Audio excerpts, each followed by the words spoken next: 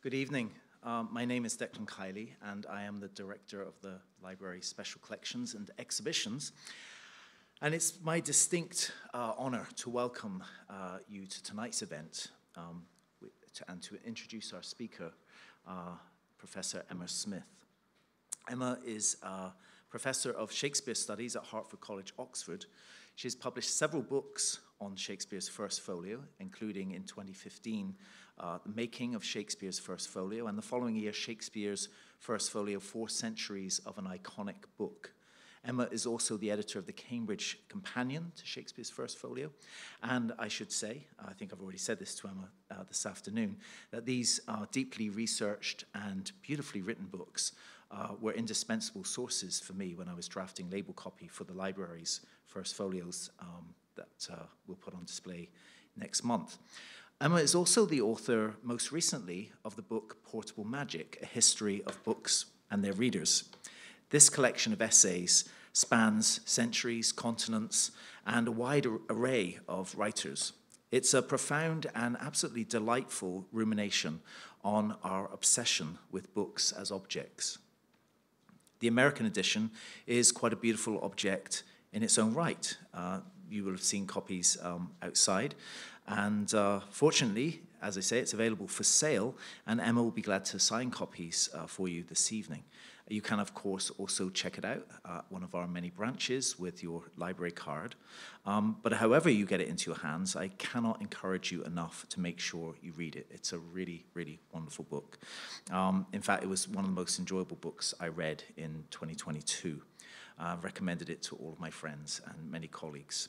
Professor Smith's chapter titles and subtitles are particularly engaging and memorable. For instance, chapter 10 in Portable Magic is subtitled, this is the chapter on censorship, is subtitled 237 Goddams, 58 Bastards, 31 Christ's Sakes, and 1 Fart.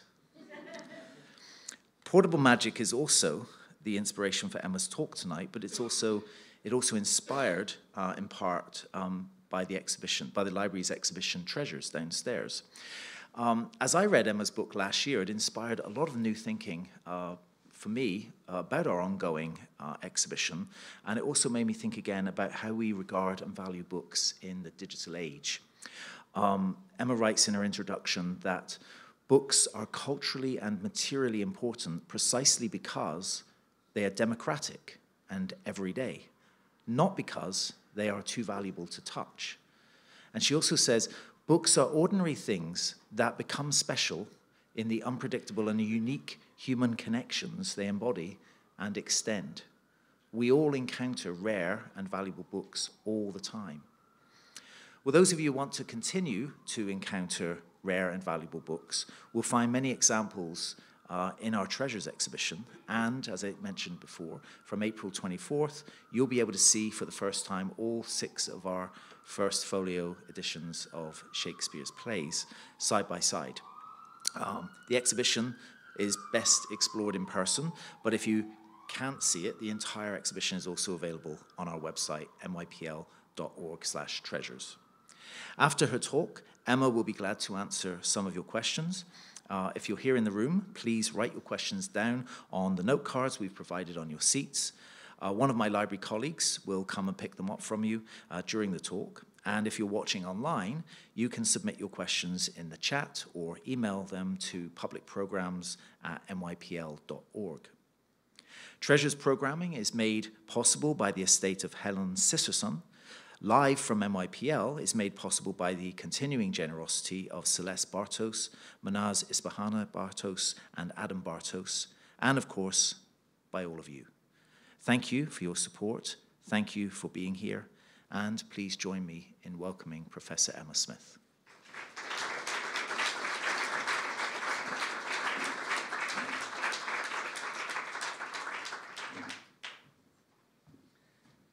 Well, thank you so much for that introduction, and thank you so much for being here. This is an enormous privilege for me, an enormous treat for me.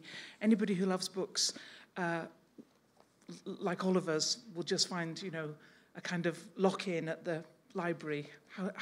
What more could we ask for? So this is a really wonderful occasion for me. I'm sorry if I'm slightly squinting. It's quite a lot of light, which must be what it's like to be a stage actor. We have had a bit of trouble with the title of my talk this evening. I originally asked, is it always bad to burn books? And we wondered whether, in fact, that seemed a tendentious or a difficult proposition, and we settled to this title that I've got now, Why Do We Still Burn Books? But it attests to the way this topic has become extremely contested, extremely difficult. And one of the things I want to try and do in my talk this evening is to step back a bit from the very fraught and sort of overdetermined symbolism of book burning, to kind of see how we got to this point, to take, if you like, some of the heat out of that question, and to think a bit more broadly about what book burning specifically, not as a metaphor for censorship, but as a physical act, what that tells us about our relationship with books as objects. And I wanted to begin with this brilliant image of Margaret Atwood taking a flamethrower to a copy of her own great book, The Handmaid's Tale. We'll look at a bit more detail at this particular copy of the book, but it's a slightly gleeful image. That's what I rather enjoyed about it. It's an image which is against censorship. That's what this fireproof book has been designed to demonstrate, but it also shows a kind of delight somehow in the transgressive sense that you might set fire to a book. That's where I wanted to begin. Book burning is, I think, as old as books themselves. From the 3rd century China to contemporary America, we can recognize this phenomenon. And we can see, I think, that it operates as a piece of theatre. In very few cases, as I'm going to go on to talk about, does the burning of books materially restrict their ideas or their circulation. So that's not what it's for. Instead, it's a kind of communal ritual of condemnation and against and solidarity with a particular point of view. And it's that sense of theatre that I want to try and explore as part of my talk this evening. Let's look at Margaret Atwood's book in a little bit more detail. The inflammable or non-flammable book is a valuable property, as you can see here, described in nice booksellers' detail and sold for a freedom of speech publishing charity. The unburnable book comes for Atwood to be the sign of defiance and liberty. And I want to trace how book burning has developed that kind of iconography, that the unburnable book is the symbol of liberty. So I began by saying that book burning was as old as books. And in fact, let's start first with one particular phenomenon, one particular trope, let's say, in the history of books and libraries. It is almost inevitable, I hardly dare say it here really, so it seems almost inevitable that a library is going to burn down. That's been the case since the stories about the Library of Alexandria, which probably didn't actually burn down in the way that we think, but nevertheless has provided the kind of template for the narrative of loss, which is always the dark side or the shadow side of the narratives of preservation that are so intrinsic to the library.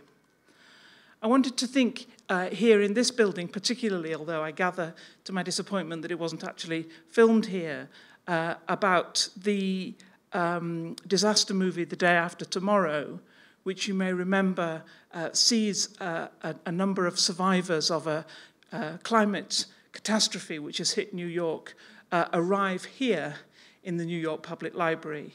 And they, in order to try and keep warm, they begin a terrible program of burning books. And there's a wonderful scene. If you don't know this movie and you're a friend of the New York Public Library, you ought to go and see it, because the moment when the librarian keeps hold of a copy of Gutenberg's Bible and says, "You are not going to burn this," is the moment when the story actually turns and we realize it's all going to be okay. It actually is all going to be all right. But nevertheless, the symbol of burning, of book burning within the library is a kind of inevitable transgression. It's a bit like Margaret Atwood pointing the flamethrower at her own book. And I wanted to think about another filmic example, but one which draws on these deep-seated myths and myths of origin. This is a scene from the last of the Star Wars films, The Last Jedi. You might remember in that film that one of the part of the backstory that has been invented for the Jedi is a set of lovingly invented scriptural texts. They are leather-bound, full of blue colour and gold, and careful calligraphic lettering. They are signalling themselves as scriptural books that would have been recognisable to early Christian Bible scribes and religious book users across history.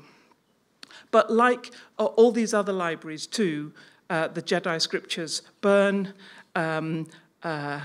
Yoda is unmoved by this. In his characteristic syntax, he remarks, "Page turners, they were not." Although, in fact, I won't spoil the ending for you, but it turns out that the books are not, in fact, burned.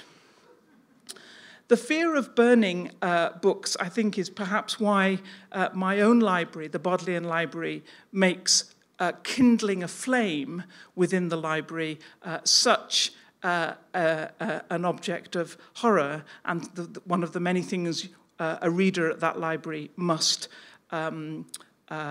commit not to do. I tried to find the equivalent for the New York Public Library, but that has a much, much longer set of instructions, many of which seem to be about how to use the restrooms appropriately.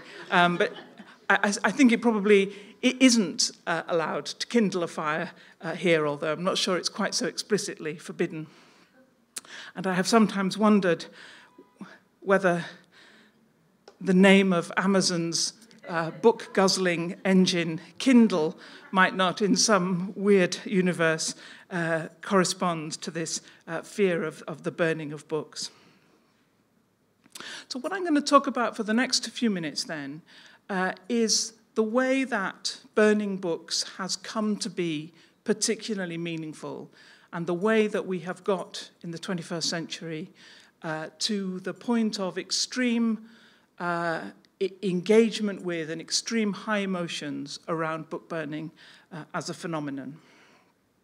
Most of these acts of book burning are public, but I wanted to start, because it's fun, with one private one.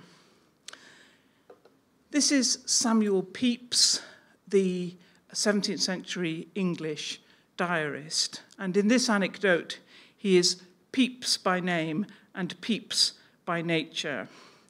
At the beginning of 1668, Pepys comes to hear of a raunchy book imported from France, written in French, called L'École des Filles. He is obviously very taken with this book and keeps going back to the bookseller to have a look at it. But 3 weeks later, he finally does buy a copy of this book. He tells in his diary that he has bought it in plain binding, avoiding the cost of better bound, because I resolve, as soon as I have read it, to burn it. Now, L'École des Filles became a kind of byword for libertinism in this period. It was very often suppressed and censored. Only one copy seems to have survived. And of course, the censorship of this book contributed to its notoriety. And here we find one consequence of book burning, perhaps an unintended one, it raises the status enormously of the book that is burnt. It's, in some ways, the best thing that could happen to portable magic is if there were a small demonstration on the steps of the New York Public Library about it.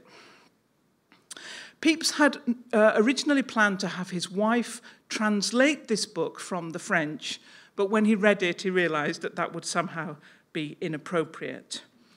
And on Sunday, the 9th of February, the day after he bought it, a day piously underlined in his diary as the Lord's Day, he writes, I was at my chamber all the morning doing business, also reading L'École des Filles, which is a mighty lewd book, but yet not amiss for a sober man wants to read over to inform himself in the villainy of the world.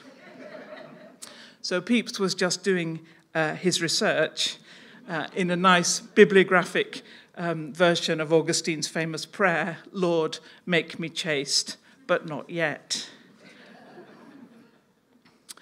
Pepys burns the book and ends his diary entry in his characteristic way, and so to bed.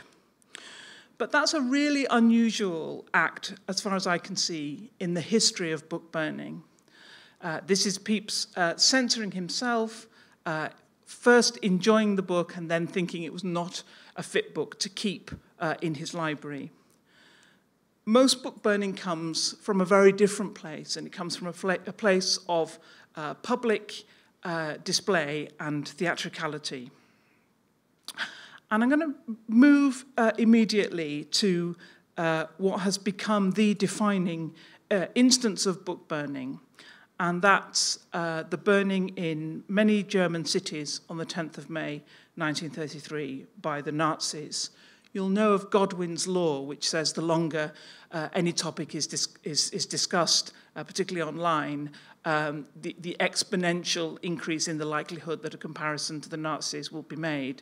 I think Godwin's law must always be suspended in talking about book burning, because it is this example which has become central, and it's what I want to spend a bit of time on, because although I don't want to suggest that this did not happen, and clearly I don't want to minimize the wider regime to which it was in service, nevertheless, I think that book burning in 1933 has been used for different purposes since then, and has become a kind of a theme, particularly in the US, as I'm going to show, that's slightly different, perhaps, from the way it might have been intended.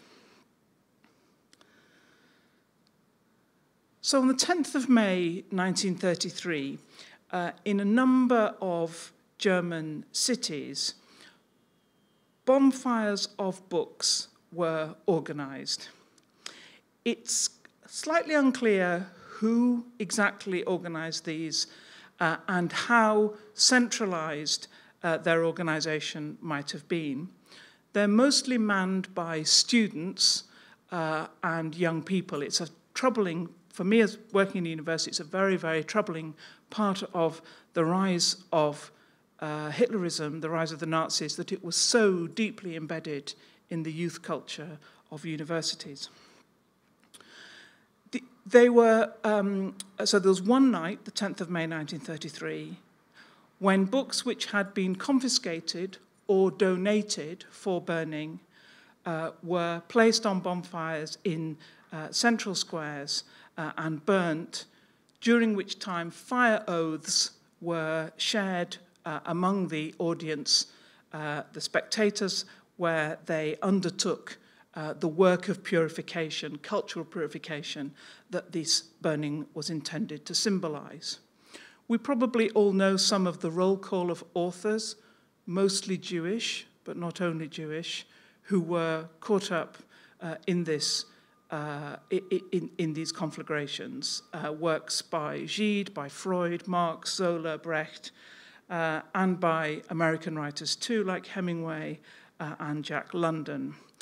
Eric Kastner, who I know best as the author of Emile and the Detectives, but who was present to watch his Weimar rather hedonistic novel Fabian, burnt on the Berlin bonfires, is the only author that we know to have actually been present at these burnings.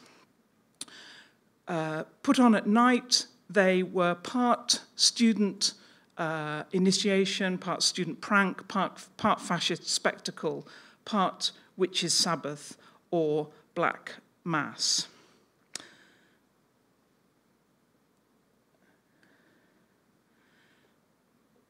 It's interesting when we look at how these, this night of book burning was received by onlookers, both in Germany and beyond. Most of the commentary in the US, in Britain, and even in Germany itself suggested that this had been rather a kind of prank, not a very significant set of events, something actually rather regrettable. Even in Germany, that seemed to be the case. High spirits had got away with these young people. Across both Germany and the English-speaking world, the emphasis was on the youth of the participants, and there was quite a sense of quite an attempt to dissociate this from central Nazi policy. Not, I think, because of the book burning itself, but because of the sense of disorder, public disorder that it might be seen to embody. This example here is a good one from the newspaper coverage. And in fact, there was no repetition of book burning in Nazi Germany, and no kind of copycat burning elsewhere. Again, this is not to minimize the importance of that date, and certainly not to minimize the wickedness of that regime, but to place this as perhaps a smaller impact set of events than we might later come to think. And what I want to suggest is that it's for later, it's a later moment in cultural history, and it's a particularly American moment, rather than a Nazi or a German one, that recreates and reconstructs book burning as central to political ideology. Of course, Indiana Jones is present.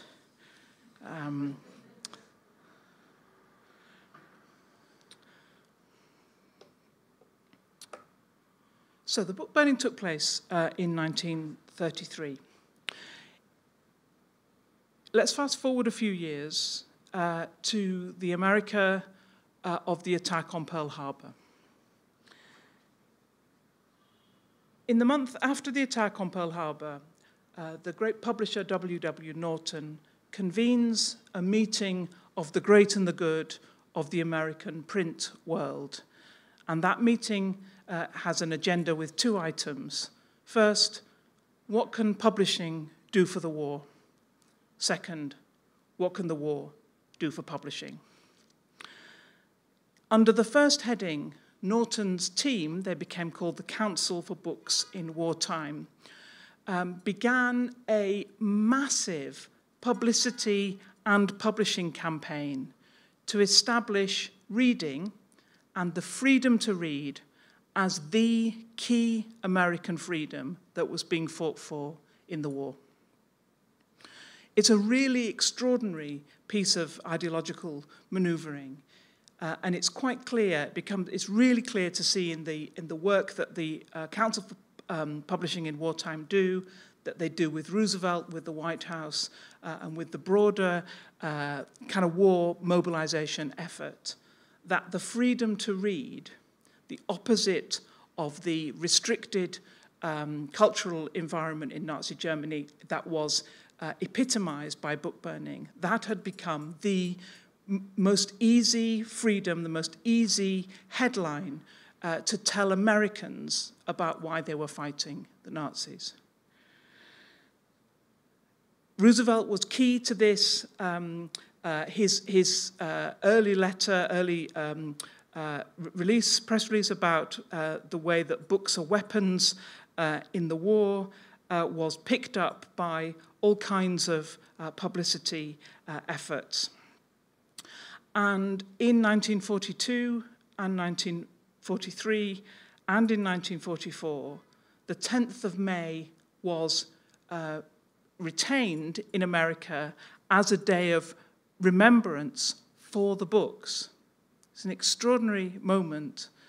This was not about people. This was not about the other atrocities that the Nazis might be known to have committed, even at that point in the war. It's about the books. New York Public Library has a ceremony with its flags at half-mast in May 1943. Eleanor Roosevelt's syndicated newspaper column is all about books and book burning. The Library Journal takes as its standard, in America we do not burn books, we build libraries.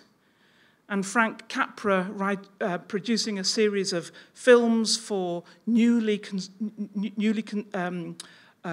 conscripted soldiers, newly mobilized soldiers, called Prelude to War, used an extensive montage of book-burning titles to ram home to soldiers that this was what they were fighting for.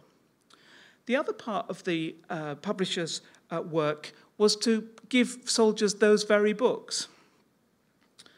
So the Council for Books in Wartime produced these small, absolutely beautiful editions, armed services editions. They're about as big as an iPhone.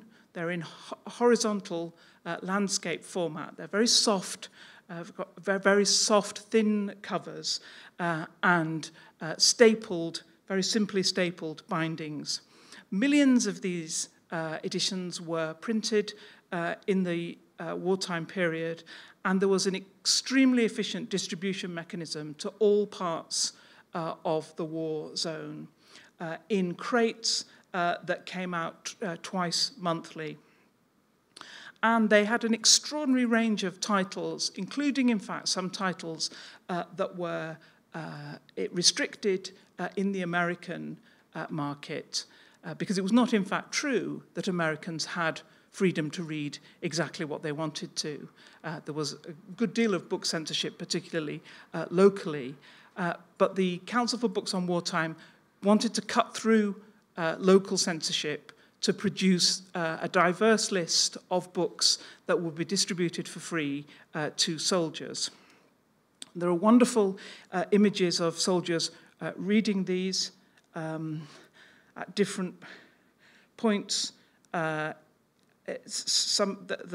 poor guy in traction makes it clear that there was lots of boredom about the war, as well as excitement, and there were loads and loads. Yale University has the archives, and there are loads of letters from soldiers talking about reading in between extraordinary moments of wartime activity. And here's a little bit more of the emphasis on book burning and book banning that was so important. 10 years ago, the Nazis burned these books. This is part of an American campaign in bookstores in the US to remember in 1943 the book burning of 1933. That's all to say, I think, Americans were much more conscious that Nazis had burned books 10 years after it had happened than they were in the immediate aftermath, when nobody particularly picked this up as a major event. So Americans constructed themselves as contrary to book burning and fighting for the freedom to read. But there have always been difficulties in that position, and there were inconsistencies in it even then. Let's look at it here. So this piece of wartime propaganda, Do It Right, but fast, make this year Hitler's last, includes or illustrates this injunction by putting a match to a copy of Mein Kampf, thus deploying exactly the kind of book burning analogy against the Nazis that it had tried so hard to attribute entirely to them. And book burning, of course, has these kinds of intrinsic difficulties in it. If you're against it, you have to be against it however bad the books are. You can't just be against it for the books that you kind of agree with. And the question of what to do with Hitler's Mein Kampf has been one of the exemplary issues about difficult books and what should happen to them. And that's not something I'm going to go into this evening, but we could always talk about it in the questions. The US Holocaust Memorial Museum estimates that 90,000 books were burnt in 1933. That's probably quite a high estimate, and there's certainly a fair bit of evidence that it was quite difficult to get books to burn. They don't burn particularly easily because there's not enough air gets into in between the pages. If you've ever tried to burn a great clump of your bank statements or something, you'll know that. Book burning, as I'm going to come back to, is a deeply inefficient way of getting rid of books. But here we've got Mischa Ullmann's moving Berlin sculpture, the empty library, which underground, under the square in which the burnings took place, are empty shelves of about the number of volumes that were thought to have been destroyed.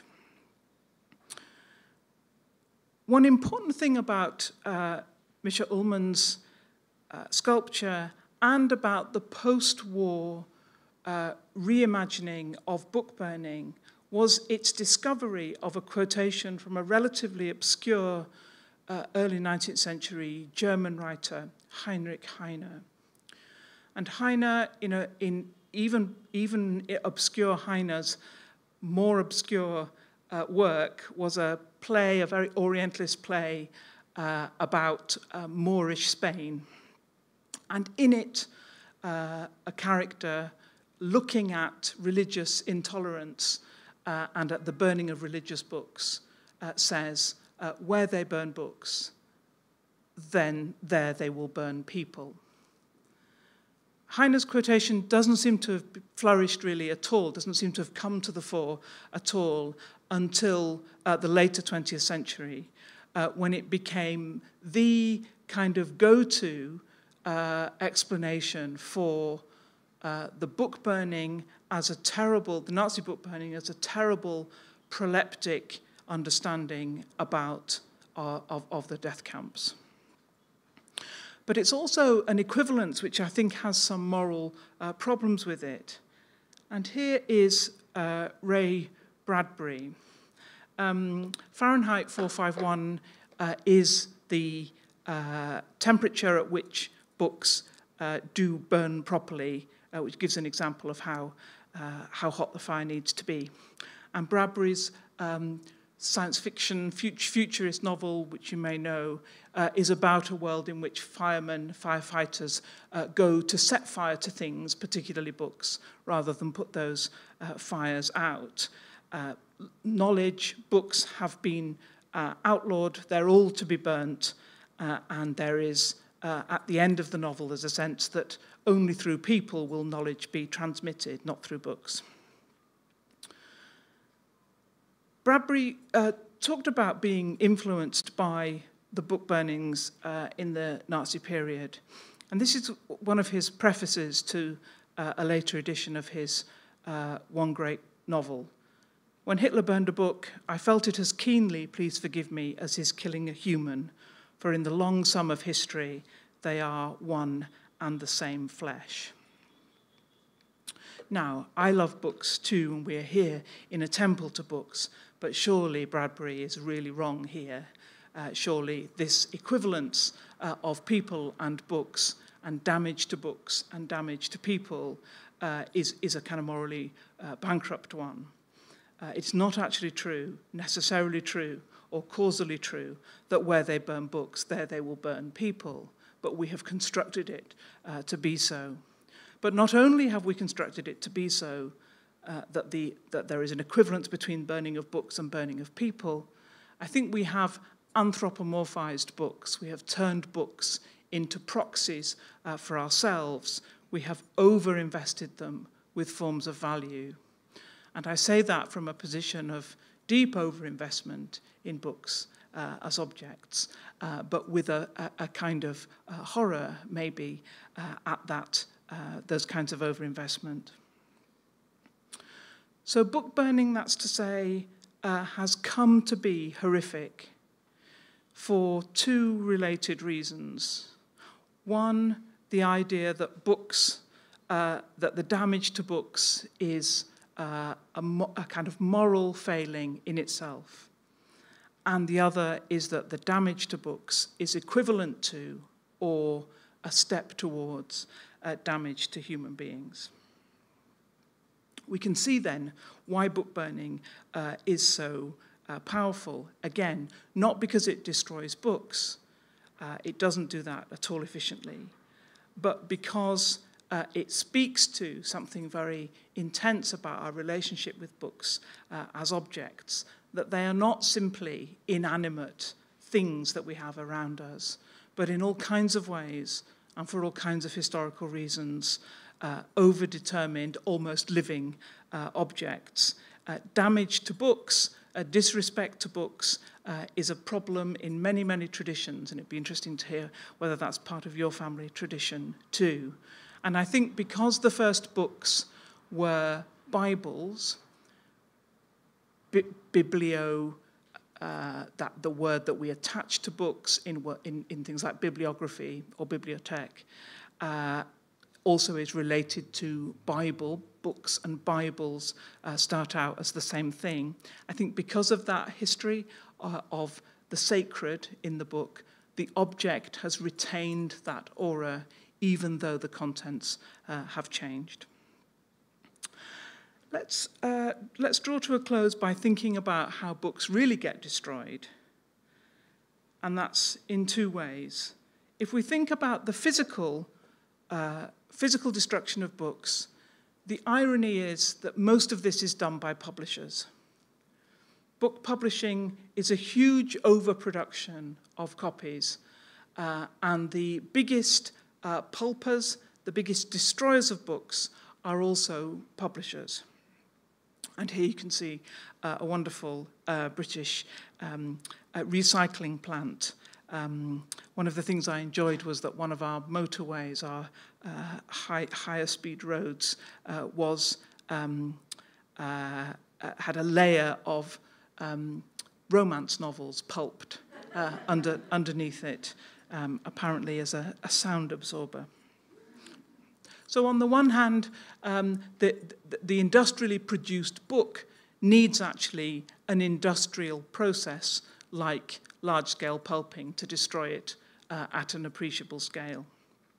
But we know what the more important threat to books is, and that is the kinds of censorship and pressure that's put on particularly school districts, school libraries, the library sector, and to a lesser extent bookstores, about stocking books, particularly, and this is obviously a particularly active debate around the books that are thought suitable for children and for young people. So in itself, book burning, I think, is actually irrelevant. I'm not particularly advocating for it, but I am trying to suggest that it's not the most important thing. When people burn books, they're usually inadequate attention seekers rather than genocidal tyrants. But the fact that we are so affected by it, that it is such a hot button issue for us, does tell us, I think, something about our investment in books as objects. We're not simply interested in their content, although that too is important, but that there is something about their physical and material being that needs our protection. That's the thing that I talk about most extensively in my book, Portable Magic. It's a title which comes from Stephen King. Stephen King, the thriller writer, in his book On Writing, which I think is a fantastic book if any of you are interested, even if you're not interested in Stephen King himself. King calls books a kind of a portable, a uniquely portable magic. And I wanted to take that title from him, but also the sense that in King's own writing, magic is not necessarily a benign force. It's certainly a powerful one, but it has negative and malign consequences too. Books do bad and difficult work in our world, as well as being kind of wonderful and affirming things. And as a super resilient technology, a technology which has been almost unchanged for 2 millennia, they continue to throw up problems about their distribution, their popularity, and their appropriate use. Thank you.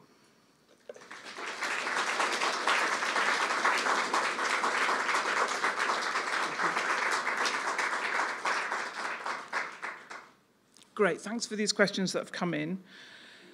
The first one is, what's your take on the Roald Dahl censorship? So that's an interesting case. I don't know how much it's been an issue here in the US, so I'm obviously only just arrived in from the UK, but in the UK, the commentary has been about offensive terms in Dahl's novels being rewritten with the full cooperation of the Roald Dahl estate and the publishers to present them for new audiences. It's a really interesting example of censorship. It is censorship, but it's a kind of censorship I talk about quite a lot in my book. It's a censorship which enables the book, or is designed to make the book more accessible and to have a wider circulation, rather than a kind of censorship which is intended to withdraw the book from circulation. So we tend to think of censorship as stopping things being published, but there's a lot of, as it were, enabling censorship, which suggests this is the way this book can be acceptable or can be economically successful. Dahl's books seem to me to have always been rewritten, and quite appropriately. You may know about, and that hasn't just happened now. There was certainly a round of rewriting in the 70s and the 80s. The Oompa Loompas, the workers in Willy Wonka's chocolate factory, have undergone a really fascinating series of changes as we have become more conscious of what it means to be an enslaved person to start with, you know, a kind of colonially appropriated person, you know, an ununionized worker. That's been changing for 30 years, so it isn't new now. And the other thing I would notice is after about 10 days of high political culture war dudgeon in the UK, the publishers announced that they would also be reprinting the unredacted version of these novels for people who wanted the traditional Roald Dahl, which I think made many of us think perhaps this had been a publicity stunt, rather like the burning of Portable Magic on the steps of the New York Public Library. What to do about Mein Kampf? Is it immoral to sell it if you're a bookseller? It's really, I mean, when I said, you know, the problem with book burning is, you know, either you're against it or you're not. If you are against it, the consequences of that are that you have to allow things that you think are wrong, terrible, dangerous, whatever. You probably have to allow them to be published too. I think that's a very difficult position to be in. It's a difficult position to defend, and I don't suggest that I have got the answers here. What's interesting is what they have done in Germany in the last 2 or 3 years. So Mein Kampf was never banned, interestingly, unlike, say, the Hitler Salute, other apparatus, Nazi apparatus. What happened to Mein Kampf was the rights went to the Bavarian state government, and they chose not to reprint. But the copyright restrictions lapsed in 2021, I think. And what happened in Germany was really, really interesting in two directions. One publisher published an exact reproduction of one of the millions of copies that were printed in the 1930s with a picture of Hitler on the front, and red jacket, red dust jacket, which is how they always were, and kind of black letter, Mein Kampf across, very, very familiar, sort of iconic cover, and just said, people have a right to read this. A kind of libertarian printer. And the state sponsored an enormously elaborate critical edition in 2 volumes, where each page of the text was surrounded with commentary and argument and resituating and framing and so on. So you couldn't possibly read the book sort of without engaging with the argument about it. That was a very expensive edition, which was also designed to restrict access effectively. It was not going to be a bestseller, but it was also sponsored by a kind of academic grant, which meant that there was no question of royalties, which had been one of the other problems. So that, in some ways, was a solution, but it had the disadvantage for many people of making Mein Kampf look like a serious work. So look like a work that, like, I don't know, the Hebrew Scriptures or the Aristotle's Poetics or something, you would want to have the full apparatus around it to understand it, and that to do that was to dignify it in a way which was completely inappropriate. So it's a very, very difficult question. And Mein Kampf too has had the kind of banning, not banning problem. Amazon decided that they would ban it. Everybody rushed to buy it. They rescinded on that. So it's an ongoing problem. And for a long time after the war, there were charities in the US and the UK that were willing to take the profits to use for charitable work. But gradually, I think all of them have felt that this is no longer appropriate. So it's a very difficult question indeed.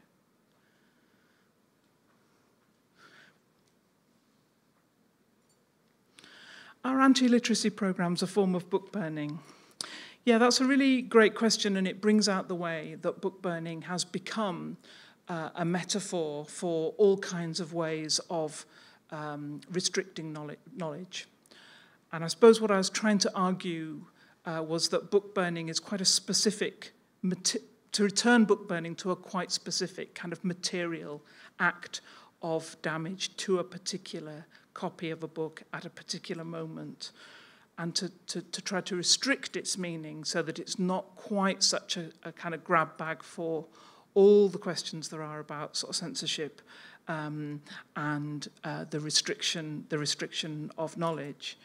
But certainly literacy and freedom to read are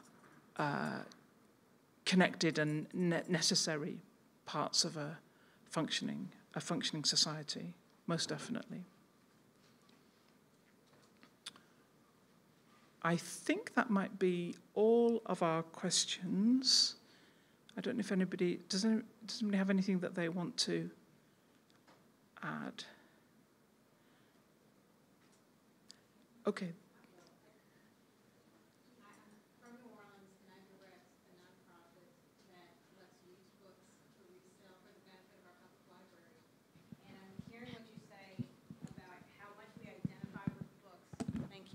Hi, I direct a nonprofit that resells books for the benefit of a public library, and I'm interested in more of your thoughts on how people identify so personally with books and what they represent to them on a psychological and almost spiritual level. When seeing the photograph you showed of publishers getting rid of used books, we have so many books we have to get rid of because of damage of soil on them. When people find out we're destroying Bibles, I cannot tell you the arguments we get in. People take the destruction of books so personally. I get into arguments almost weekly with people explaining why we have to get rid of some books. And I'd love to hear any thoughts you have on maybe how you identify with your collection of books. Doing this research, has this made you kind of trim down your collection of books? Do you identify with them less? But I just find that when I talk to people who donate books and buy books, to me they represent our aspirations and our dreams. Giving them away is hard to do. So I would love your thoughts on that, and also how you identify with the books that you own. Thanks. That's a really, really great question and context from which the question comes. I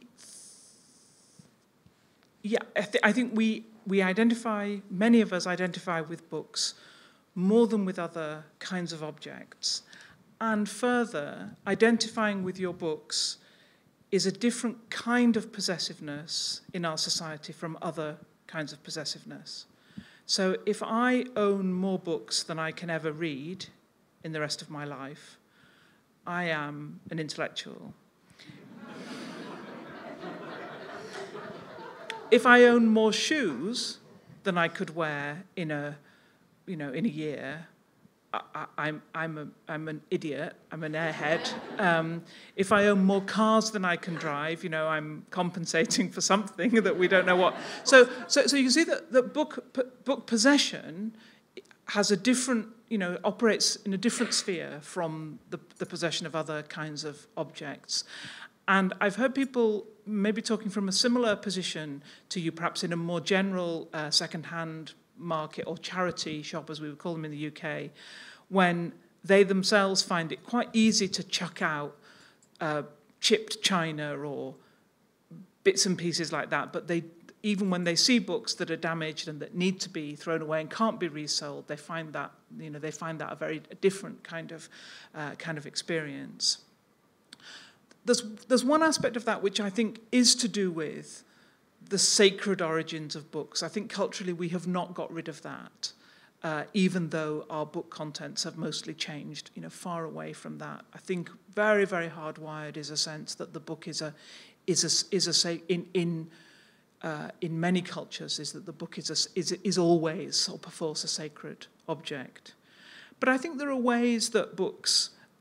Sometimes I look at my books and I think about books that I own that I know I'm not going to read again, but that they represent a kind of biography or something, time in my life when that's what I was reading or that's what I was interested in or that's what somebody gave me. And I think that sense of what we've come to understand as the shelfie, the idea that we are created by our books or that our books reflect us in particular ways. I think that's a long-standing part of book ownership. One aspect of the second-hand book market I find, where I find this question of our investment so poignant, is when you find books that have been inscribed in a second-hand store. And so you open a book and it says, to my darling, whoever. There's a whole website of these called bookdedications.com. It's somehow a really morbid kind of pleasure looking through and thinking, what happened to this? What happened to this great love affair, or what happened to this, or even looking in some. I don't collect. Well, I was going to say I don't collect books. I seem to acquire books, which I suppose in a way that means I do collect them. I don't go out looking for particular kinds of books, except in a way like most people in middle age. I'm sort of interested in my children's, in the books I had as a child, and thinking I can't think why I got rid of those, and maybe I'll try and recover those copies, but I need them to be in the editions that they were, and not in the modern editions. And sometimes I find it very, very spooky to see in a child's book, you know, to Angela from Mummy, you know, 1972 or something, and because that's a moment of freeze framing a life in that moment in the pages of that book, which has moved on in all kinds of ways since. So I think there are ways that books that we can invest ourselves and parts of our personality and parts of our history in books, which is less available to us in many other objects. And it's partly, I think, the reason, just to finish that, although I could keep talking about it, as you can tell, it's partly the reason I think that people's books, after they have died, are so sad, because even books that have been, you know, seemed quite valuable, quite lively, lose their life immediately. The person who put that collection together has gone, and they become really kind of so much lumber on the shelves. So the life has gone from them in some quite real way. So enjoy them while you have them, but don't expect your descendants to care about them. I think that would be my instruction.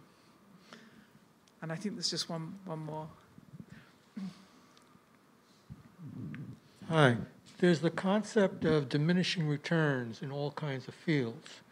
And when I heard many years ago that the publishing industry produces 25,000 new books a year, I thought, how is anyone ever going to absorb that much information over a very long period of time? So what's your thought on the fact that maybe we've reached a saturation point and we shouldn't produce any more books? Just read the ones that have been produced since Gutenberg. I heard there was a really good one produced just last year. We could have a little moratorium while everybody catches up with my books. No, joking apart, I think, well, I'm not an expert on the economics of the publishing industry by any means. I think what has happened is the same thing that's happened in many areas of advanced capitalism, like, for example, the fact that 50 years ago there might have been 3 brands of breakfast cereal in a standard supermarket, and now there are 53. That's to say, a huge proliferation of choice, and fewer items of each particular choice, but aggregated across a much wider choice, being one of the economic models that we all enjoy. So we're not in an age now where everybody watches the same TV shows, or buys their clothes in the same place, or eats the same kind of processed food, because there are hundreds of choices. I think books are just a version of that. I do have that. One of the things that sometimes I find off-putting is really huge bookshops. They're sort of wonderful, and you think, God, I could get anything here, but you can sometimes get a bit sort of paralyzed by choice, which is why often an independent bookstore where someone has chosen and curated for you some of the things that they think are worth your reading is really a great place to get your books, because the choice has already been reduced for you in a really helpful way. So yeah, I share that. I share that sense. We are having more and more books, but that just means probably it's the job is to seek out the ones from now or from the past that you find meaningful.